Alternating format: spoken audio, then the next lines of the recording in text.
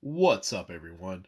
Aaron here, and today I'm going to be adding to the channel's catalog by taking a quick look at UniqueToys' Palm Collection, set number 3, Blue Cat and Naughty. This is their take on Brainstorm and Mindwipe. Pretty sure they're meant to be the Headmaster's cartoon from Japan, incarnations of them. We'll get into that later. And you probably sort of recognize these figures as the basis for MechFans Toys oversized KOs of these characters that are pretty widely available.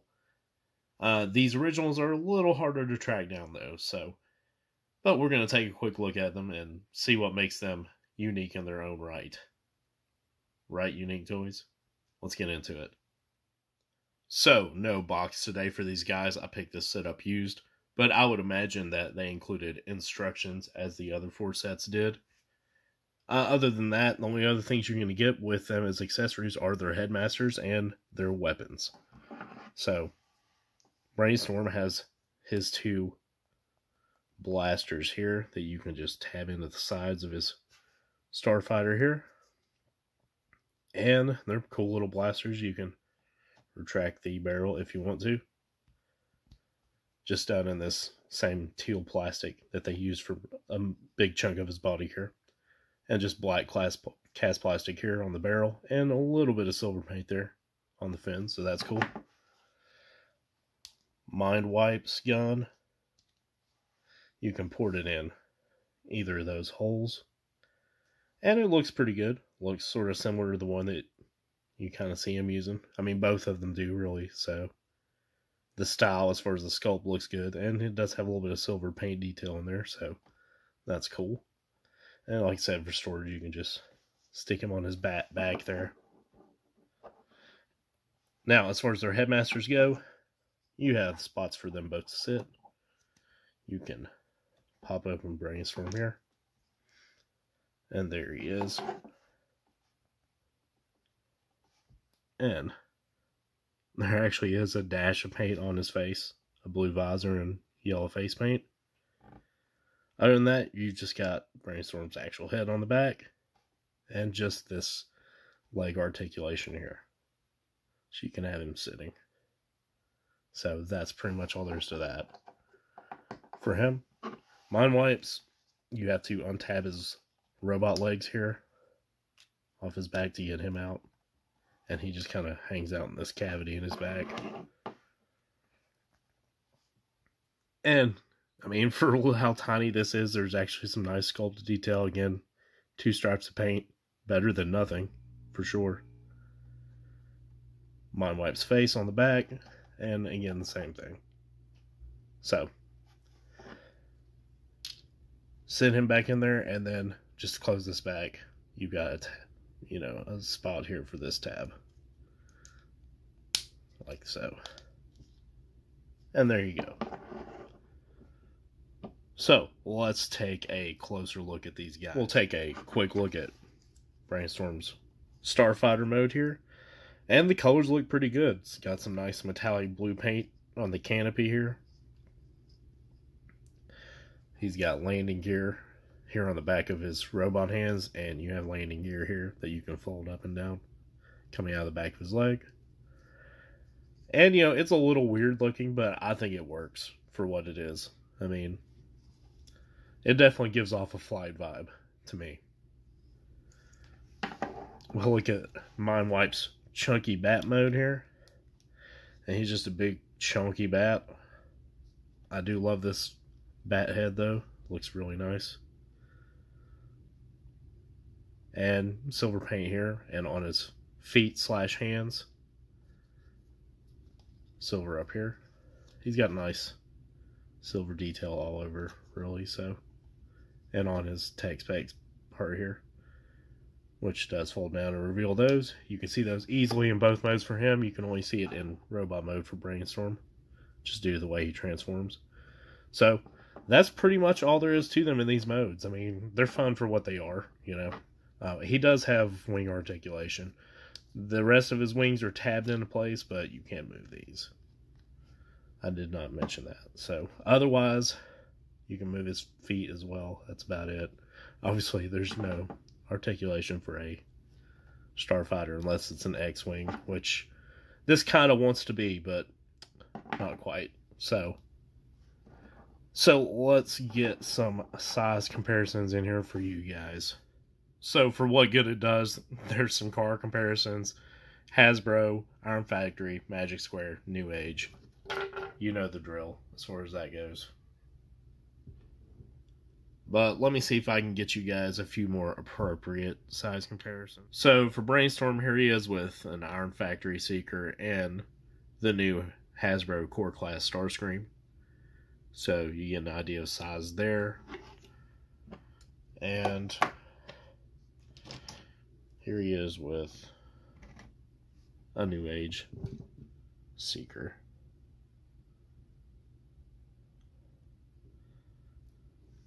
Alright, and I don't have a lot of appropriate bat comparisons, but there he is with Magic Square Rat Bat, DX9 Grimlock, and Hasbro Power of the Firearms Slash. So there you go. Alright, so let's transform these guys. I'm going to go ahead and pop his headmaster out there for Blue Cat here. And probably what you're going to do here, just to show you this, these do tab in sort of weirdly here into this little notch. So you just want to untab them and sort of free the arms up there. And then his hands are holding on to a tab underneath his wings here. So just undo them. Rotate the forearms. Repeat. Fold these wings down like so. And you got his arms done. So for his legs, we'll start here and we'll untab this right here, his toe. Bring that down, and you can see how it just folds over the upper leg like this. And then what you're going to do is take this entire foot assembly and rotate it like so. And then you want to fold this like that to form his foot. This tab's right here, so just untab that and do the same. We can go ahead and take his guns off. I haven't done that. And again, this one you're going to actually need to rotate his leg a little bit like that in order to get this upper part up here, and when you're transforming into jet mode, that is. And then just sort of the same idea here. And you can fold that landing gear and his thigh up too. Alright, rotate his waist right there. And what you're going to do now is just take his chest piece right here and just fold this entire section up or down, however you want to look at it. It's going to collapse into his chest here. And then you can fold this up, and that's, you can see where his tech specs are. And just add your headmaster here. Just a port right there. And there you go. You've got Brainstorm in his robot mode. Mindwipe's pretty easy too. So again, you're just gonna, I'll just start here and untab those and get his headmaster out. Now his arms in robot or in bat mode are meant to tab this tab into his hips to hold them into place. So just untab those. And then you can just fold his hands up, and there's your arms there. Now you're going to take his legs and rotate them over his bat tail like that. And just fold his feet down. And if you want, you can go with this this bat-headed look. Pretty cool. If I was out of focus that whole time, I really apologize, guys. I don't think I was too bad, but yeah, that's an interesting look. The Batman. But yeah, anyway, so what you're going to do here is just fold his head into his back cavity here.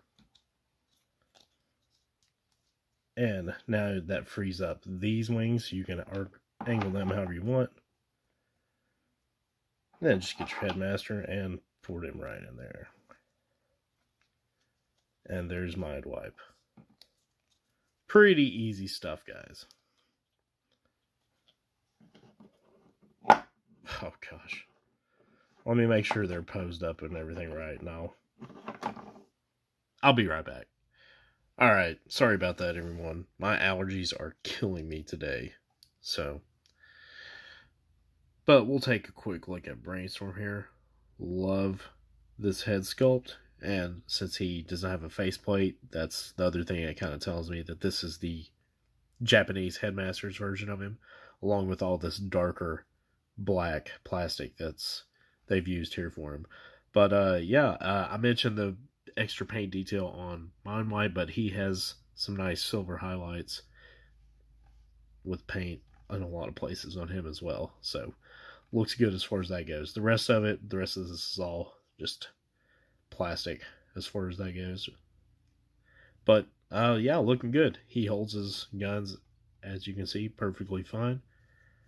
And he cleans up well on the back, other than the big empty cavity here, but that's to be understood with transformation. And if you don't like that, you have an option to cover that up by doing this.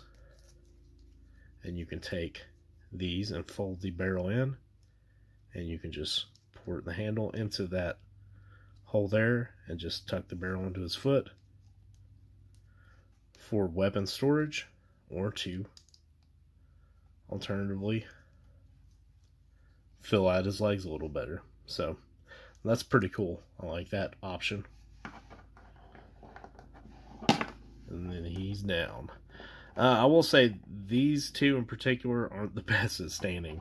Probably the worst amongst them. I think Brainstorm does better than Mindwipe, but for whatever reason, Mindwipe just does not want to stand a lot of the time. So, even though he has totally flat feet, well, not totally flat, but I guess I do kind of see where the problem lies with him.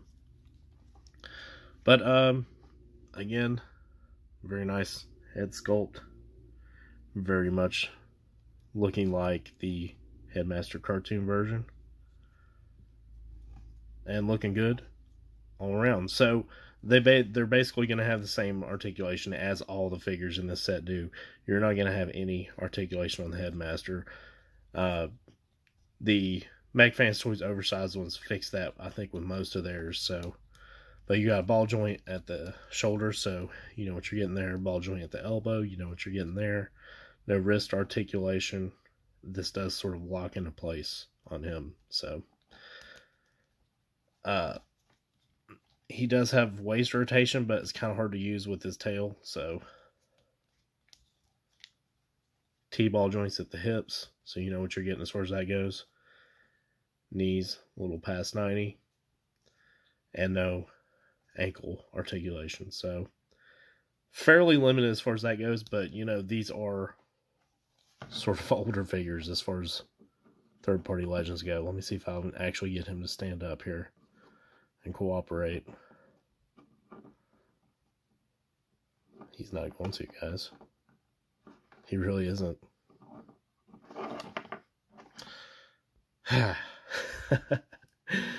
Really selling the figure to you guys, right? But yeah, same articulation here. I don't even know what I'm doing now. I'm getting all sidetracked. Let me get you guys some size comparisons in here. Let's do that. Here they are with the big three as far as third party goes. New Age Ironhide, Magic Square Megatron, Iron Factory Runabout. Here they are with two of the only non-Mechanic Studios branded MagFans Toys figures that I have. This is their Chrome Dome and Blaster. Chrome Dome is a KO of this line, the UniqueToys line, and Blaster is a KO of Magic Square.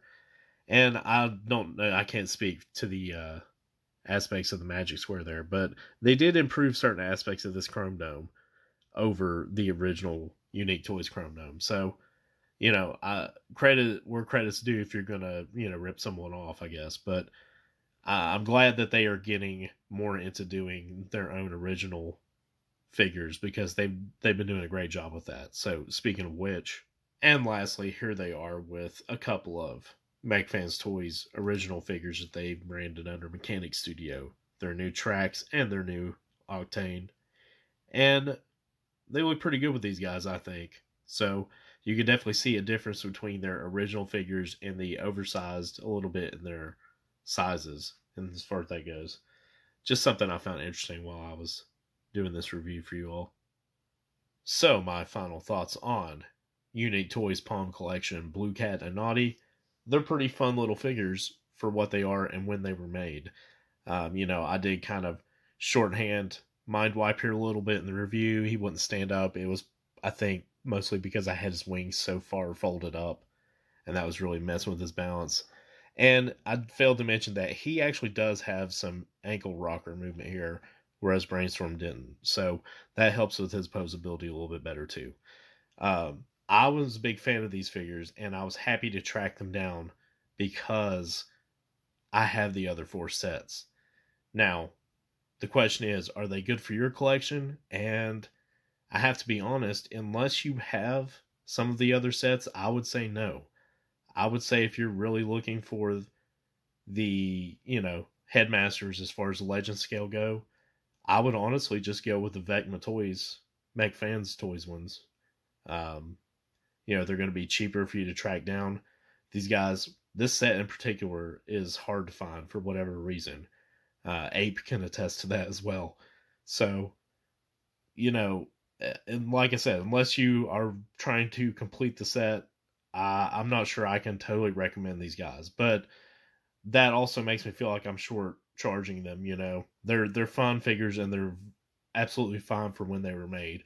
And I prefer the scale to go with my other G1 figures. They fit in pretty well, in my opinion, with New Age of Magic Square and that G1 aesthetic, and as well as McFans Toys original Mechanic Studios figures, as we saw.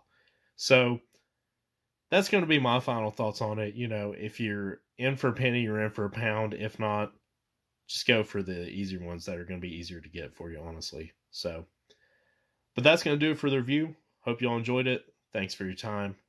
Talk to you later.